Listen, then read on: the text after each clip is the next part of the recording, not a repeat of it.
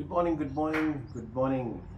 My friends who are from Indian origin, happy Independence Day, 77th Happy Independence Day to you, wherever you are. I know that more than 1 million Indian descent live in Australia, and many of them are pharmacists or health professionals. So happy birthday to your country and happy Independence Day. Most of the time we call is the Independence Day, but today I'm just sharing you one of the my favorite, same as age mine, just 1 month older than me, Sachin signed bat.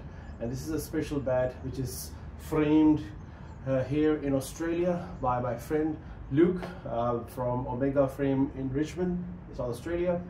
And this is a beautiful piece of MRF sign sticker bat by great player Sachin. But on the top, look at this, what I'm sharing you today.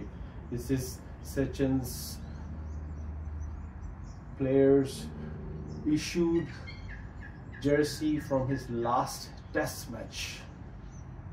There were 3 jerseys issued during that match, and 1 jersey is with me.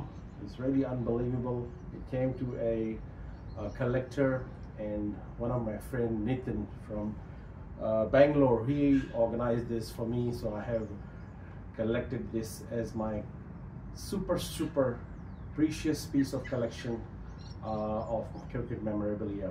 All right, so during that time when Sachin plays his last test match, it was a 200 test, there was no names on the back at that time, no numbers, because the numbers started in 2015 or 14 on the test jerseys.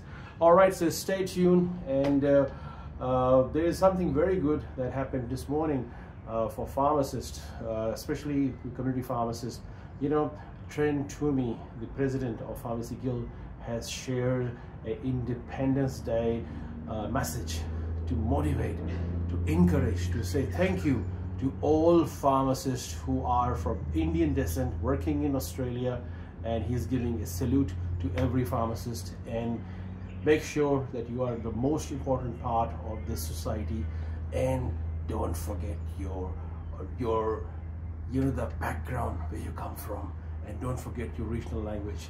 Stay connected and do something magical in this country for your profession. Take care. Thank you.